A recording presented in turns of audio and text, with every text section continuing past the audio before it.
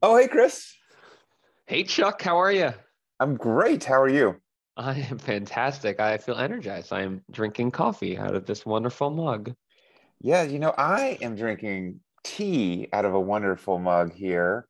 And can you read what that says, Dr. D? Yeah, it says expensive degree that nobody will ever use. Liberal arts education. For those who are not on YouTube, it says Williams College, which is really important because it is a link to our guest today. Would you like to introduce our guest? Would you like me to I introduce would our I guest? would love to. Our guest is a man who is yearning for a bigger coffee cup. And Chuck, maybe as we go back to the swag bag, we would look at bigger cups. But Steve Moran is coming back to the pod. So Steve, welcome back. As you all know, he is a world famous hand and wrist surgeon and plastic surgeon at Mayo Clinic.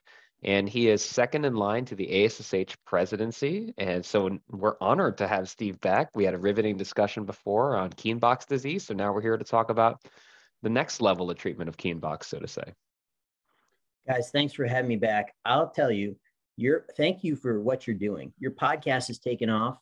My residents and fellows are all talking about it. And then I see a lot of positive vibes coming off the listserv. So I think you guys are doing something great. And I know it's a lot of work. So thank you for doing it. Thank you. Chris, I don't know that I shared with you, but I was recently with Steve. One of his other accolades, and there's many, we can get into a few more, is that he is on the American Board of Plastic Surgery. And there recently was a question writing session, which might to the listeners sound like the most boring use of one's time ever, but it's actually super fun.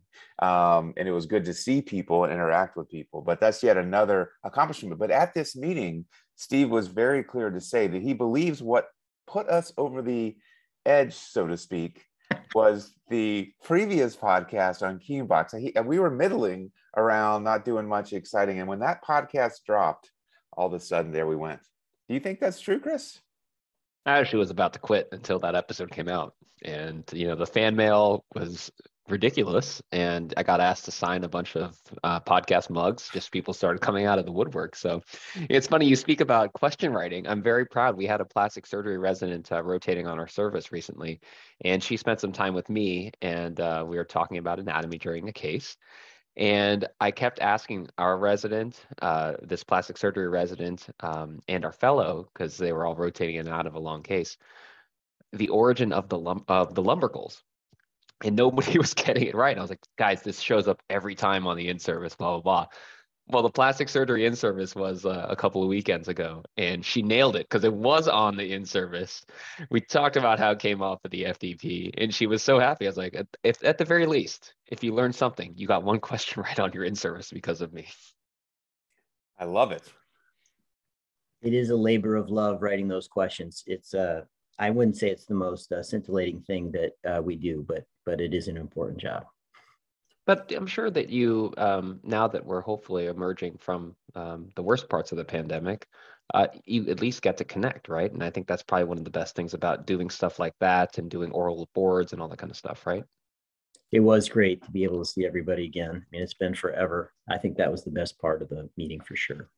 Oh yeah, no doubt. I wasn't, I can be social at times, and other times I'm quite content. And there's lots of I don't know what research. kind of psychopath stuff that just was, Chuck.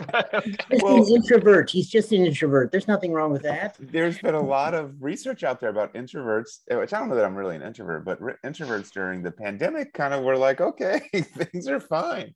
But I will say, for those of you listeners who have not yet been back to a meeting of any kind, and Zoom does not count at all, if you have not physically been to a meeting, it's really hard to put into words how good it was just to see and interact with people. And it was awesome. I was super excited, and it was even better than I thought I was going to be. And I was sitting in a room talking about orthopedic questions, or sorry, hand surgery questions all day. It was good. Hopefully the annual meeting will be 100 times better. I'm sure it will. Steve, before we jump in on the topic of choice, can you tell us what it's like to now be in line for the presidency for the Hand Society? It's an incredible accomplishment. Congratulations.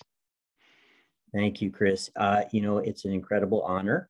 And, quite sincerely, I belong to a lot of different societies. And I really don't think there's any other society like the ASSH. I think, Chuck, you probably say the same thing. The things that the Hand Society has given to me, I don't think I can pay back. The time that they've given me, like, for example, the Bunnell, and visiting professors all over the world and really learning so much to take better care of my patients is really special. The leadership line and the administrative staff are exemplary. And so I think just being exposed to a lot of other societies and groups, I really think it's just something, it's where I want to spend my time. It's where I want to give my money. So I think that that's the best part about it. Yeah, that's well said. Time and money, and that's right. It does, as an organization, it does give me far more than other organizations. It's funny. I believe I directly followed you in the Bunnell award, and we both, I think maybe it wasn't directly, but anyways, I followed you because you're a lot older than me, and but I have more hair, Chuck. That's all. Look at this. Y'all need to log into YouTube and check out the hair on these guys. So, but we both visited Stephen Hovius, who's a remarkable plastic surgeon who focuses on kids in Rotterdam, and Steve had shared this remarkable video where Stephen, biked you to work on the back of his bicycle, kind of you sat on the back, and it looked harrowing. And then I did the same thing, but I knew about it before I got there, so it wasn't as harrowing as your experience was. I don't like to share this story, but I was a little heavier back then, Chuck. And in that video, when we go over the bump, I bent his tire, and we made it to the restaurant, but he could not make it home, and he had to carry his bike home. It was a sad thing. He had a bike repairman come to the hospital next day to fix it. That's how important bike transportation is in Rotterdam. But that was a good wake up signal to me that I had to drop some pounds. So the Bunnell was important for so many reasons. Way to break the stereotype of the American overseas guy. I know. Very sad. So one thing that I think it's interesting. Some patients, and probably more for both of you than for me, will go online and look me up on the WashU website. And something that patients comment on all the time is where I've traveled and what I've seen. So, for people that are fortunate enough to do the Bunnell or any of the other traveling fellowships, but even if you don't, there's value in going somewhere, learning something, obviously for the educational content, but trainees and patients will look up where you've gone and what that makes them feel better for some reason. I was like, I'm fixing your distal radius fracture. Why do you care that I traveled internationally for nerve stuff? But they care. Yeah, it does bring, and I'd love Steve's opinion, it does bring validation. When you say that, it actually immediately makes me think of kind of flipping it around. It makes me think of Louisville and their hand fellowship, which attracts international and has forever, it's been the mecca of advanced hand training for many years. I think a little less so today than in years past. But as I understand it, and Steve, you are more well-traveled than I am, and you probably understand this better, but as I understand the importance of Louisville, it was simply that if you were overseas and you were a young academic hand surgeon, sometimes to take the next step, a year spent in Louisville would kind of get you over the hump and advance your career. But like I said, you're more well-traveled. What's your sense on what Chris shared? The Louisville Fellowship has trained so many remarkable leaders in hand surgery, from Raja Savapathy, Paco Pinal, really people who have changed hand surgery internationally. I think it's incredible to travel. I tell all the fellows and residents that you got to get out of this country and just get a fresh perspective. I think also, volunteer missions is another place where you see that people can do so much with so little. I think that all those things make you feel a lot smaller, a lot more humble. And I think it's something that everyone should do. And I think that, the ASSH provides you that opportunity. You can go on outreach missions, but even better, at the meeting, join the international committee. You can meet these people and invite yourself over there. They'll love to have you. They're as friendly as you guys are. And I think it's just a great way to get out of your little circle of comfort. Yeah, before we jump in, yes, I think that's very well said.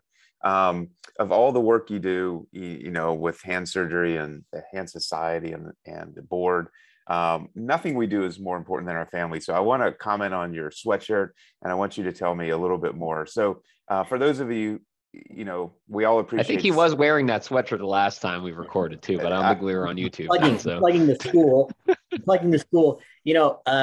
So Chuck and I were a year apart in college, and we often talk about our kids. They're roughly the same age. My two oldest are now full-time musicians. My middle son is at Berkeley, and he actually will be joining us for the meeting this year. I don't know if you guys know, this is a big thing. Jeff has rented out the House of Blues for Mark Barrett's hand band extravaganza, Battle of the Bands, and your partner. I'm throwing this out there now. This is going to be everywhere. Marty Boyer and I will be playing with some musicians from the Berkeley School of Music.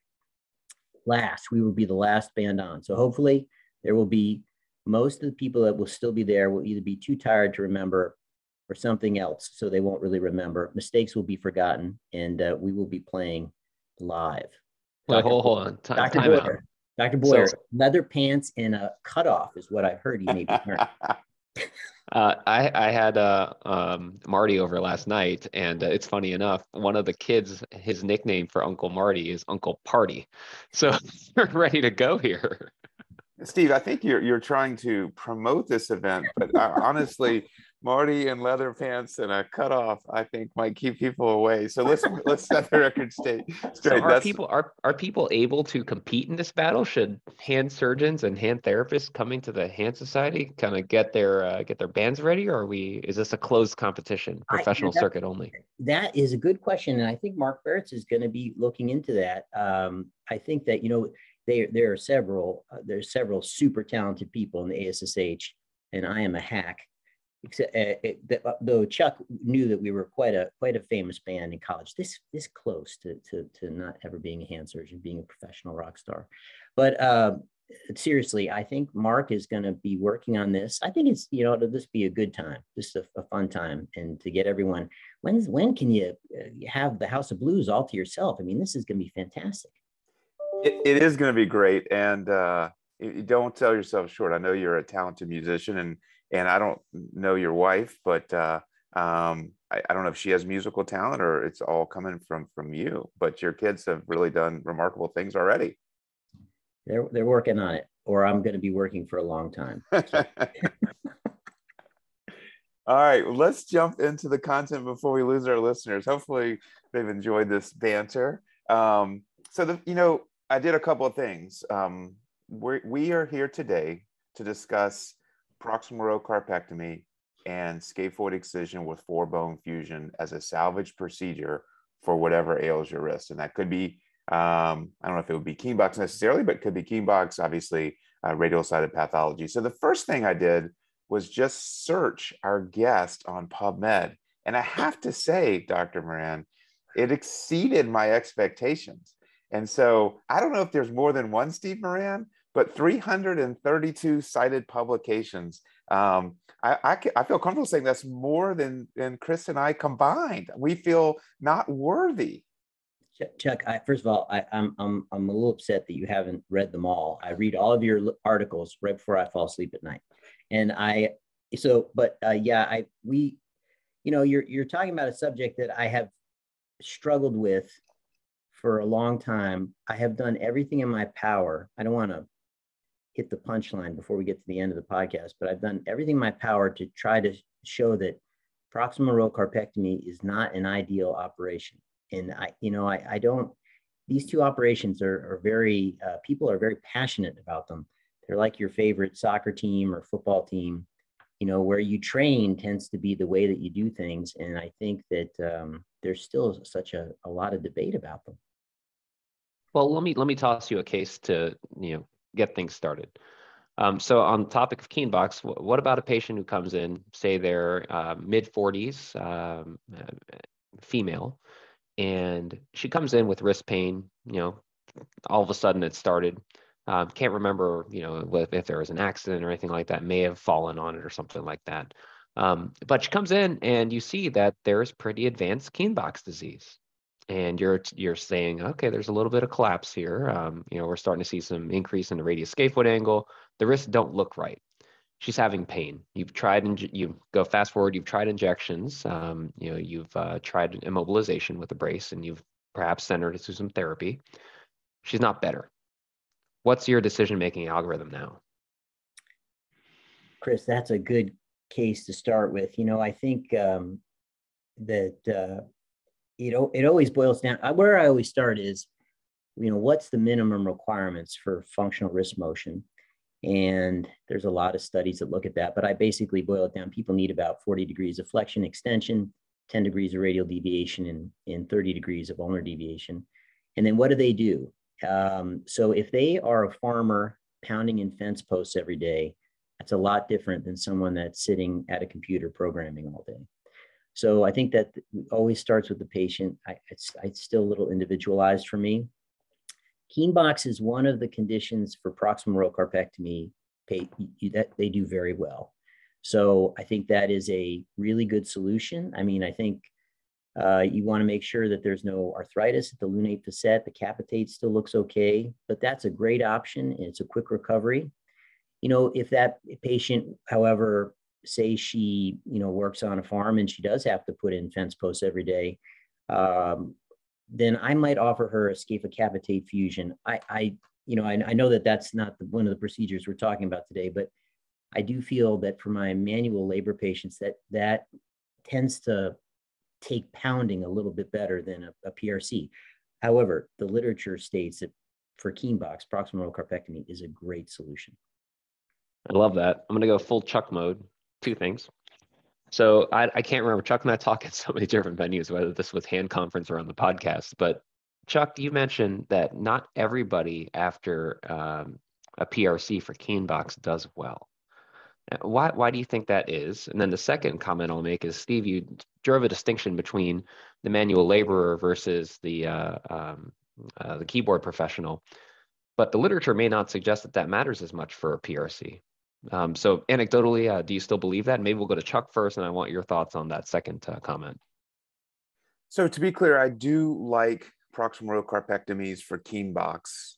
My experience has been in using that as a bailout option. Occasionally, the patient comes in and their Keenbox is so severe, and they have arthritis, and as long as it doesn't involve the head of the capitate, as Steve said, then I think a PRC is reasonable. But usually for me, I have done something else first. And maybe that's a vascularized graft, as Dr. Moran taught us. Maybe it is simply a shortening of the radius. And if that doesn't lead to improvement, then a proximal carpectomy is often my next step. What's interesting is I have my population definitely skews younger. And there are adolescents, certainly with Keenbox, that we treat. And we certainly try really hard not to do a salvage type procedure in adolescent. But there's a group of them that fail. And my algorithm for the adolescent, not to go down the wrong path here, but I do try to unload them, whether that's a cast or a scaphocapitate pin, to unload the lunate and give it a chance to heal. I do use vascularized grafts. I do use radius shortening. But occasionally all of those fail, and a PRC might be appropriate. And I think the results are good. They're just not great in that situation. Steve, I'm certain, before you answer Chris's question, but I'm certain that you've had experience with this same adolescent population. How do you think about them in Keenbox? Yeah, Chuck, I think the same way. I do think we give them all a trial of immobilization. But I do think that, as you were saying, I'm so hesitant to change the anatomy. I want to do everything I can to keep all the bones in there. And obviously you don't want to fuse a young adult. We've had really good results with vascularized grafting in young patients. I think the cases where we don't do a vascularized graft is usually where the lunate cartilage is fractured. Greg Bain's great work to look at both sides of the lunate cartilage. So, but if you fail with a vascularized graft, you have every option open to you. You haven't really damaged anything. But to Chris, to kind of get back to your point, you know, we did a study a long time ago where we looked at, it was over 80 patients that were over 15 years out from proximal row carpectomy. So they had their proximal row carpectomies a long time ago, like Jim Dobbage, Ron Lynchide time. And the majority of them were, you know, Midwest farmers. And 15 years of follow-up, the motion they started with was the motion they ended with. The grip strength was a little less, but roughly the same. But when we sent them a questionnaire and we said, you know, do you have pain in the wrist? Yes, every day. You know, I couldn't go back to heavy manual labor. But they did never got anything else done for it, which I was so interested about. They just afraid of going back to doctors? And then we did another study looking at patients under 45, younger age group, that had PRC and four-corner fusion.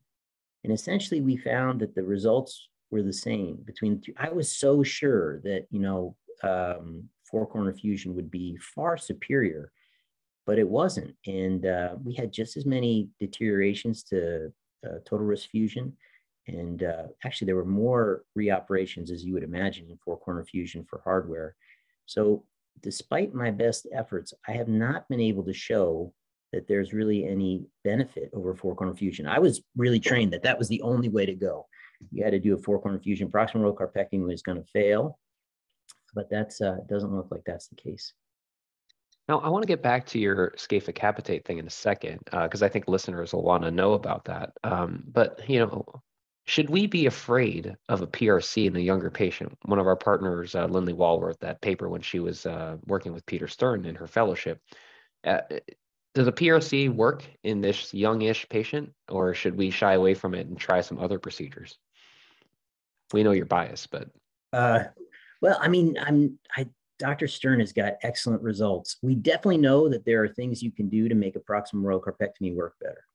And I think that is, you know, looking for the right patient first off.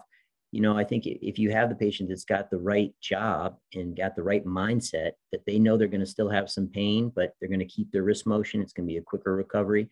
And I think setting expectations is critical. But I think there's a lot of little things. Doing an AIN, PIN neurectomy, I think we've shown that that's really, it adds no time at all. I mean, we could all say we cut the PIN when we go in there, but I mean, really cutting it out, cutting the AIN out, I think that helps. We've shown that. I think also looking at the shape of the capitate, you know, there's different shapes to that capitate. Some can be very pointed, and Steve Villegas talked about that. But I think if you have one that's more rectangular, the most common type, they tend to do better. And, you know, I think if you go in there and there's a lot of osteochondral damage on the head of the capitate already, you can consider doing like a mini Oates procedure like Dr. Imbriglia has talked about. Just really try to set the patient up as best you can. And then I think, you know, hopefully if the patient does fail down the road, we'll have some salvage procedures. I've certainly salvaged proximal row carpectomies with a variety of different things, whether it be meniscal allograft in the lunate fossa or even cartilage, vascularized cartilage transfers. But these tend to be heroic attempts. And for many patients at that point in their life, they may just want a fusion. So I don't want to rewind too much, but I think our listeners would appreciate the technical here, both the surgeons and the non-surgeons who listen. Just talk us very briefly through your approach and kind of the steps you take to maximize your outcomes. That would be helpful for me to hear, I think for all of us to hear. Sure. So for a proximal row carpectomy patient, you know, once you've come to the decision, you're at that fork in the road with the patient. For the proximal row, I still use the ligament sparing capsulotomy as taught to us by Dr. Berger. And, you know, I get in there and I'm take the lunate out first by just cutting whatever's left of the ligaments. And then I'll save all the bones and I try to take them out in one piece because they are a good source of cartilage graft if you end up looking or you scuff the capitate or something goes wrong. And then I take out the triquetrum sharply, and then I will take out the scaphoid. And there's a variety of ways, I think that's the hardest part. You can either put a threaded K wire into it, or there's almost like a corkscrew for a wine bottle that you can put into the scaphoid to kind of pull on it. But I find the cob or the McGladrey osteotome helps to kind of get around that and almost scoop the scaphoid out. And then I make sure that the radioscaphoid capitate ligament is still intact. I haven't damaged anything. And then I just plicate the capsule. The one other tip I would say is that as you are taking out the triquetrum, I really try to stay on the periosteum. I certainly have seen patients that have ended up with ulnar-sided instability, I think because we're maybe too aggressive around the TFCC and the remaining ulnar carpal ligaments. And then I look at the radiograph to make sure that I'm not going to end up with styloid impingement onto the hamate later on, which I think can certainly happen. And then I plicate the capsule and close. And then for them, it's usually, 3 weeks of immobilization, then I start some general range of motion. If you want to get into it, we certainly can talk about my technique for four-corner fusion. That's changed a lot over time, but that's how I do a proximal carpectomy.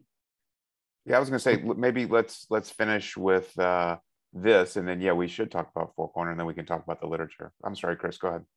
I was just going to ask, if you're insisting that the carpal bones be removed en bloc or in one piece, how heavy of a sigh do you release when your trainee or perhaps yourself ends up, not taking it out in one piece?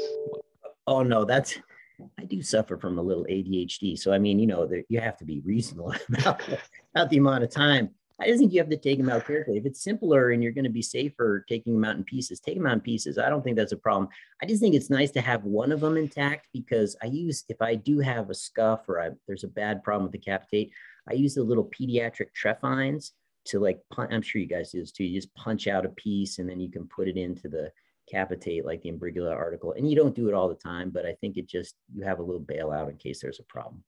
Well, you had Chuck when you said oats, and you had me when you talked about nerves. So you clearly know your audience, Dr. Moran. It's funny because I thought in response to Chris's question, the answer was going to be, well, we're the Mayo Clinic. It always comes out in one piece. we don't have those errors they may have at WashU. Listen, our partner, David Brogan, who trained at Mayo, corrected me saying, you always have to say the world famous Mayo Clinic before you say Mayo Clinic. Okay. The world infamous, I guess. So is there a role for capsular interposition in a proximal carpectomy where the cartilage is not perfect? Do you ever use that simple technique? Yeah, so that's a great question, Chuck. And, people have done everything with this operation. It's been around since the 1940s. But, Eaton used to take off the head of the capitate so that you had like a smooth surface between the hamate, the capitate, and he left the distal articular surface of the scaphoid to have a big broad surface to load share. And, I think it's very tempting to put something in there. And certainly I've had interpositional material work over time. But and again, the retrospective studies, but when we looked at the results, there's no difference between doing radial styloidectomy, an interposition graft, or a capsular flap. Those didn't really affect the long-term outcome. The only thing that did was the formal neurectomy, PIN, AIN. So quick question before we jump to four corner and scaphoid excision. When you talked about capsular application, exactly how do you do that? And then we should talk about your post-op protocol after a PRC. I think Chuck, you certainly, if you think you're gonna definitely do a capsular flap, then I might consider doing a different exposure to the wrist. You could either have a distally based flap that you pulled underneath, or you could make a proximally based flap that you could just lay in there. But if you really think you're gonna do a capsular flap, I don't think the Mayo capsulodesis is ideal for that.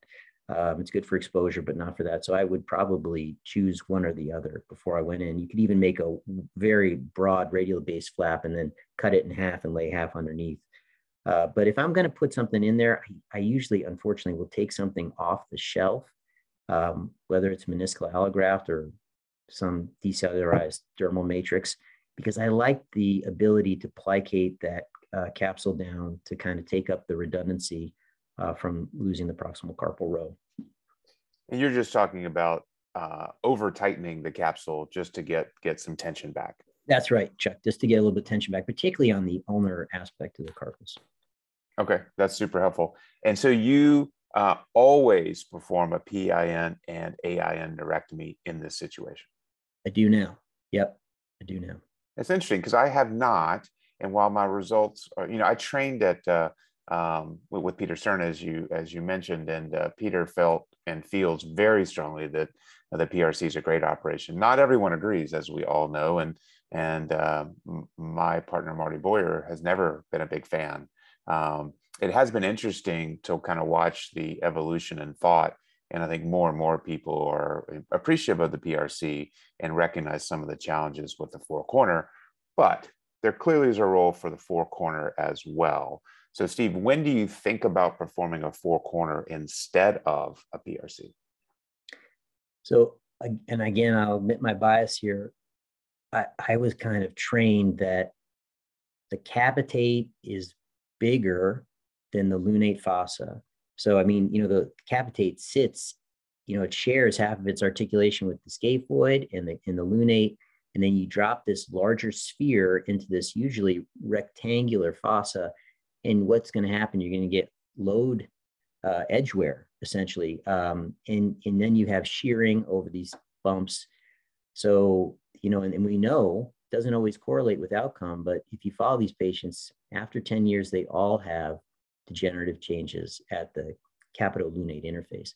So that just like, it makes me uncomfortable. But despite that, again, I haven't ever been able to show that it's a bad operation. For four corner fusion, I would go with the patient that is okay with having longer immobilization, is okay with losing more flexion. I think, is willing to accept the fact that we may have to go into either fix a non-union or take out hardware. So we know the literature says that it's more expensive to do four corner fusion. It's not as cost effective for OR time either. And there's a higher risk of secondary surgery. So I tend to do the surgery now with just 2 compression screws. I think there's a strong argument that can be made maybe for doing it as minimally invasive as you can so you don't destroy any blood supply of the carpal bones. But I usually take the scaphoid out and morselize it and prepare the cartilage or remove the cartilage and then use that as bone graft. And then I place a compression screw from the triquetrum into the capitate. Sometimes it goes through the hamate. And then I place one, I put a K-wire down either between the CMC joint of the index and long finger or the long and ring. And one of those, if you look at the x-ray ahead of time, that space one of those will be axial with the capitate and the lunate. And then we put a compression screw in there. And if you can do that, you can't always, sometimes you got to use additional staples or something else. The patients usually do very well because you haven't done a tremendous amount of violation of the soft tissues. So interesting, a couple of things that you do differently. I'd like to follow up on those. So you place I also use 2 screws. You place your ulnar screw first. Now, is that screw through a separate mid-ulnar incision or is that through your dorsal incision? No, yeah, thanks, Chuck. I make a little stab incision here and just pass the K-wire with the cannulated screw. And that's what I do. Chris has taught me that we're both being silly and there's a better way. Well, no, I mean, I think that it's interesting. Why do you do that screw first? Because I actually think of, and maybe I'm thinking about this incorrectly, and I'd love to learn. I should think about that fusion as the afterthought, as opposed to the capitolunate. That's a great question. I'm going to take a little sidebar. I don't know if you guys have noticed that I do have 2 cups here today because this cup is just too small. So I want to be a sponsor so we can I have to pour from this cup into this cup. This is your cup. I love your cup. Chuck, I'm almost empty. I actually had to refill earlier. I can't believe a guest is disparaging our coffee cups. I love the cup. I love it. I love it. I told you my wife loves it. It's the right size for tea. But like on a long discussion like this, you need a lot of coffee. Anyways, sorry. Get back to your point, Chris. I got all these K-wires in there, right, to stabilize everything. And you're right, that fusion is probably not necessary. But I think the screw that goes from the capitate to the lunate, you get one shot. If that screw, if you're putting a compression screw in there, and you know, I think just so many things can go wrong. I like to have something fixed, a bigger target. Everything else is squared away. So I just have to tighten that one screw and then I can be done. I do think that if you're using these compression screws, they take up a lot of space in the inside of the lunate, which is a bone that I certainly have created Kienbach's disease in by putting in these screws. I don't know, Chuck, if you want to talk about that at all, but you know, so I want to be careful. So that's why I do it that way. How much do you endeavor to prepare the joint surfaces aside from, I mean, so are you doing the side-to-side joint surfaces? Are you also doing the triquetrum and the hamate, or are you just kind of putting the screw in to stabilize things? Well, you know, I think that probably all the problems we've seen with the circular plate are because we're not paying attention to the carpentry. I really do take a lot of time to denude the bone between the capitate lunate and the triquetrum and the hamate. In between the bones, I will do a little bit between the triquetrum and the lunate, but not so, sometimes between the hamate and the capitate, but that's a very stout ligament. So I don't spend a tremendous amount of time there, but I will, you know, if it's sclerotic, I'll put drill holes in, and then, you know, I really will pack it full of bone before I compress down the screws. I do think that joint preparation is critical. Yeah, certainly agree. You know, we haven't gotten into some of the details, nor do we need to. But I always go antegrade with my screw from the lunate to the capitate. The reason I do that is, you know, the lunate is a very, you know, from a proximal distal standpoint, it's not a long bone. And so getting the wider part of the screw there, just like we treat a proximal pole of the scaphoid from dorsal, that's how I think about it. I've also had a more difficult time with attempted retrograde screws, but I like your pearl longitudinally, not trying to come from the dorsum of the capitate, trying to come from distal to proximal truly does make sense. I think that's really interesting. I will think about that more. Thanks for sharing that. But you know, just we looked at all types of fixation, Chris. No difference in outcomes. So it doesn't matter what I say. You should just do it however it's easiest and safest for you, and that's probably the most important thing. So I'm part of a travel club, and we've talked about, you know, and some have trained at Mayo and some have trained elsewhere. And we talk about choice of fixation here. You know, convince me to use headless compression screws as opposed to this sexy plate.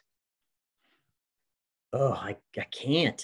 I just think, you know, that some people, gosh, you know, one of my partners, Alex Shin, that guy can put that plate on in like 5 minutes, and he always gets great results. And I think it's just whatever you're comfortable with. Having seen patients come in from elsewhere, you know, you certainly see plenty that come in with prominent hardware, with non-unions, with screws that go into the piezotriquetral joint, you know, all kinds of things with those plates.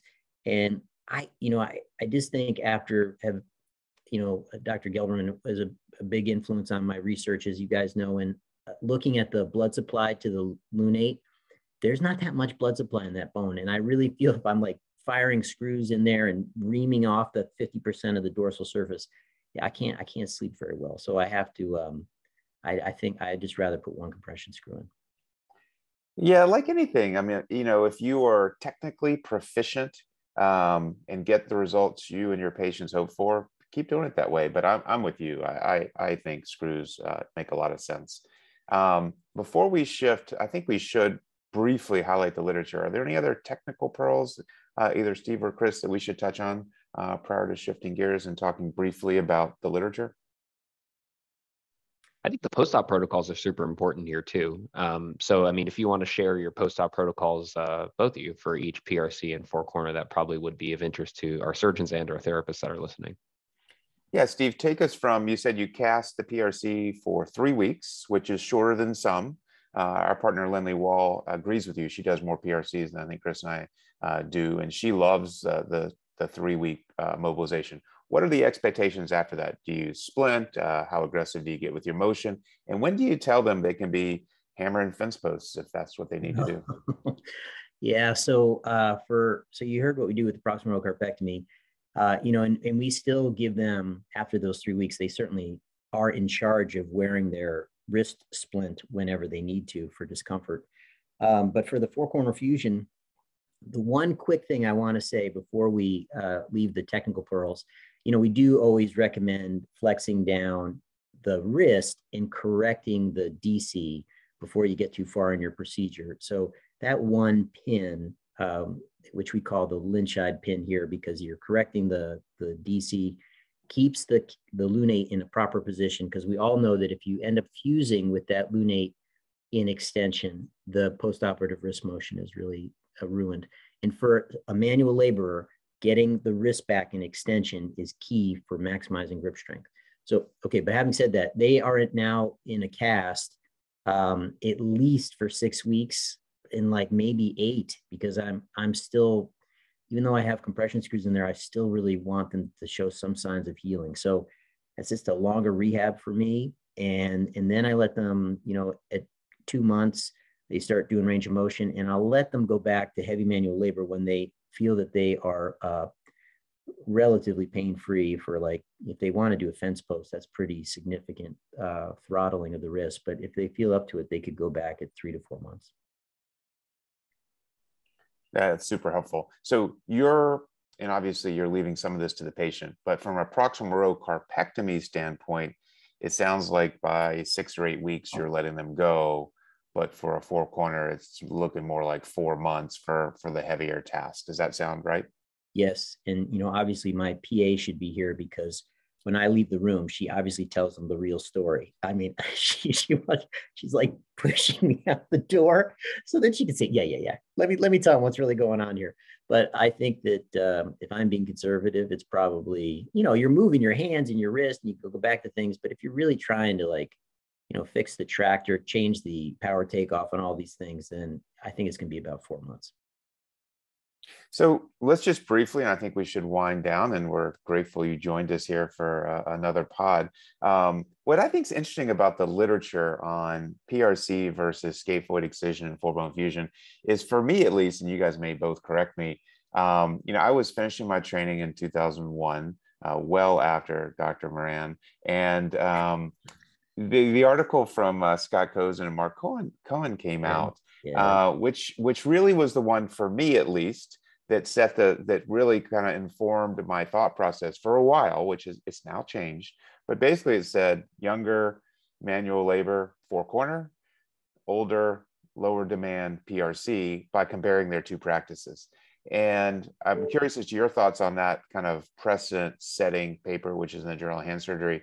And then your thoughts on the evolution of our understanding, because you've contributed a lot to that evolution.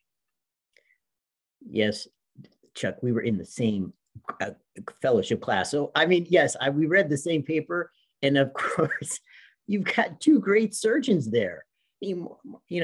Mark Cohen can fix a scaphoid that's in 50 pieces. I mean, the guy's he's a great surgeon, and Scott Cozen goes without saying. I mean, those guys are phenomenal surgeons. What you're not seeing there is what they told the patients ahead of time. I think that setting up the expectations in who you're going to choose to do these operations on is critical. One of the things we looked at 150 proximal row carpectomies to figure out what was the predictor of a good outcome was the surgeries done after 1990. And, could it be different techniques? But I think we knew at that time we had two good options, and we're choosing the patients more appropriately. So, there are patients you're going to go in on, you're planning to do a four corner fusion, you're going to go in there and the lunate's going to be toast, or, I mean, it's very unusual, but in a bad VC, they can get all the cartilage can be worn off the bottom, and you got to do a proximal row carpectomy.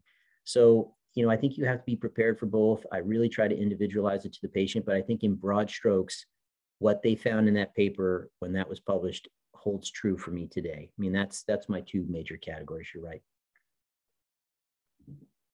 Maybe I'll just close in saying what it's been remarkable how much literature has come out on this topic, and whether it's Nick Casimir's, who's at Utah, talking about cost assessment, your work on younger patients, but it really, to me, has become more clear that it is absolutely crystal clear that the cost we all know cost matters, but the four corner is more expensive, more likely to require a revision surgery compared to PRC.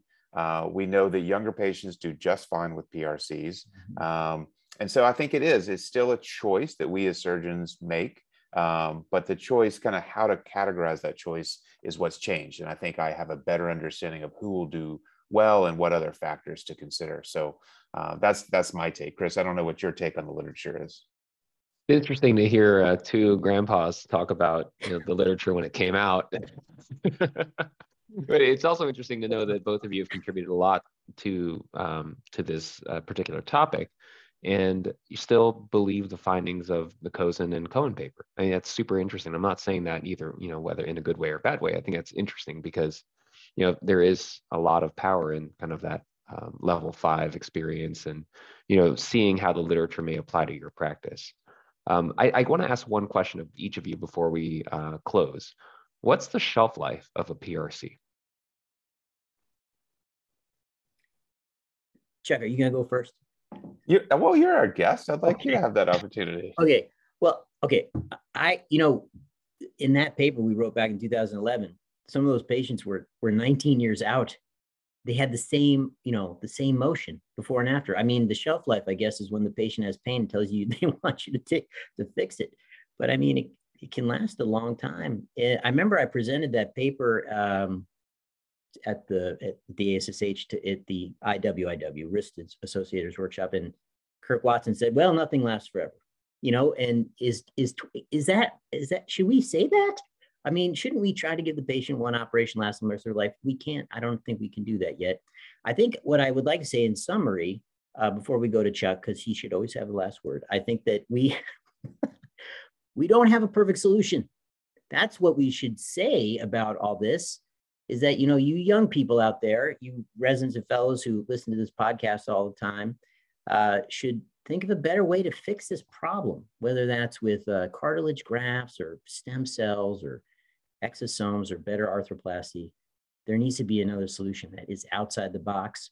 Got to travel the world to maybe see the solution. But I think that's what we're really looking at here. We have an okay, but an imperfect solution to this problem. Yeah, I think that's really well said. And I don't have much to add. The only thing that I don't think we've mentioned, which is important, is that clinical outcome and radiographic outcome are different.